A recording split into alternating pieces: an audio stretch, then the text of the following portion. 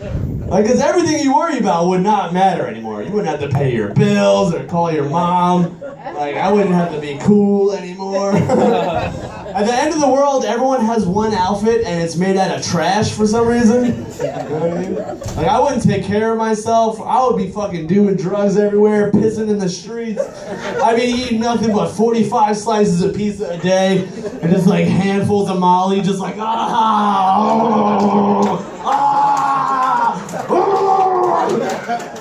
just going up to every girl in the street with sauce all over my face, like, give me one reason why not. It's over, baby. Shit, I just realized my version of the end of the world sounds a lot like Saturday, so I did all this shit last weekend. Thing is, for some of us, it's already over. Shit, man. At least it's the summertime now. That's a reason to live, right? Yeah. I love the summertime more than anything, man. In fact, it was so nice out yesterday, I just broke up with my girlfriend. It's not true. I've been single for years. Pretty nice day, though.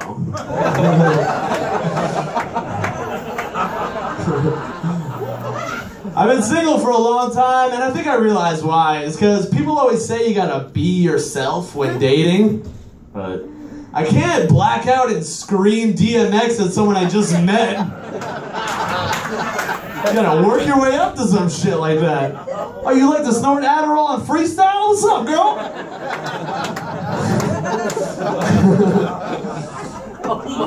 I was texting with this girl that I met from New Jersey. Already a bad idea. Yeah.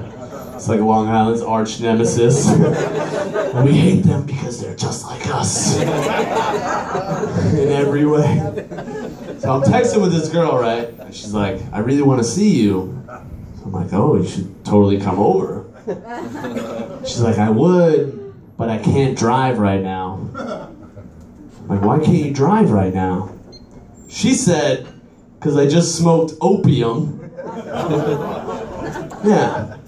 I was like, all right, I don't think I can really hang out with the type of girl who can't even drive on opium. I'm ripping a bunch of opie with my lady. I need to know she's gonna be there to take me through the Wendy's drive-thru. And then to the emergency room. What, you can't walk and chew gum at the same time? Release you animals back into the wild.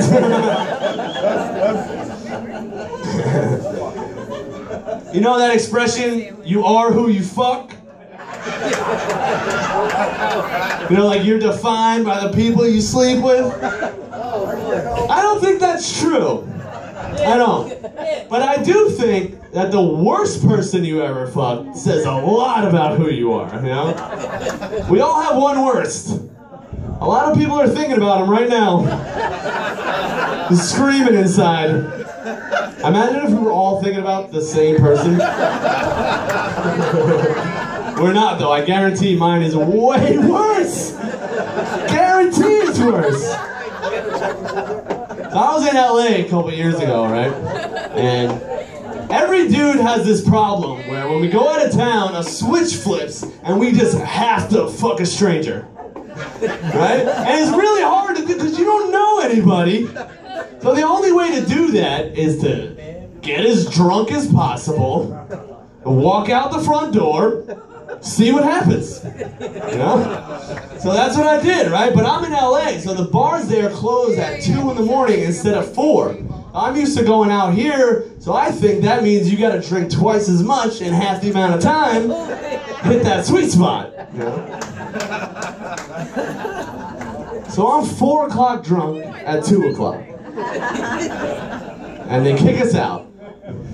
Me and a couple of other comics, we end up going to this after party for a TV taping. This show called The Burn with Jeff Ross. Yeah, which sounds like it could be cool. It's just a bunch of fat old Jews roasting each other and singing karaoke. Honestly, I don't know what they were celebrating. The show was canceled like 3 hours later.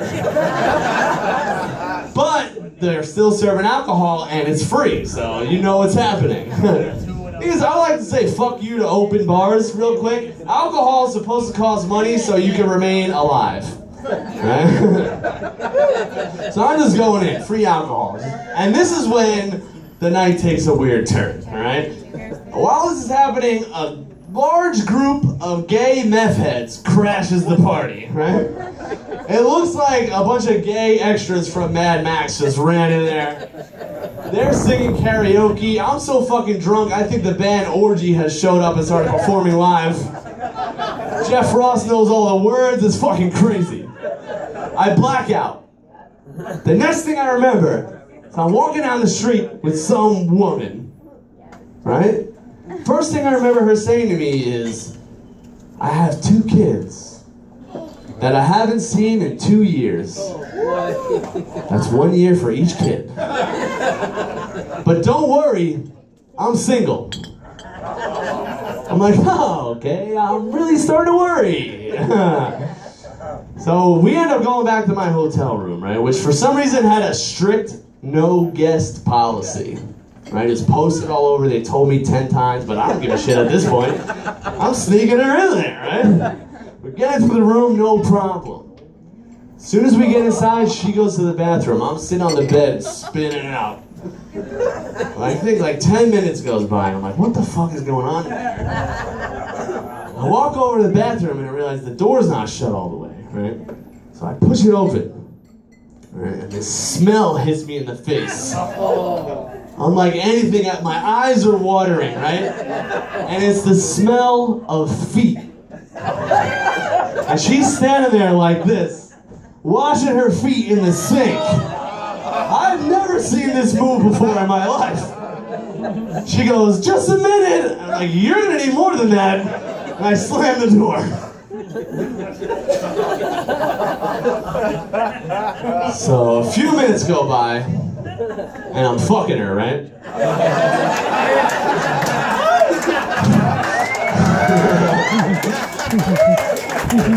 And the smell is so strong that I'm starting to think somebody's gonna walk by, smell this shit from the hallway, and know I have a guest in the room.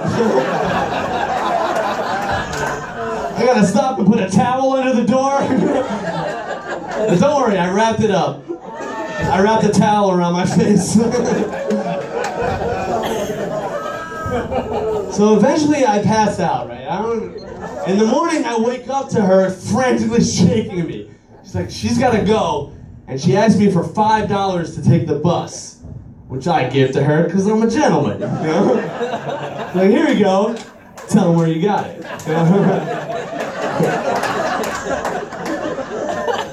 As soon as she leaves, I hear. I open the door and it's the hotel manager. Saw her leave. He's like, I told you no guests in this room. It's a strict policy. You cannot have guests in here.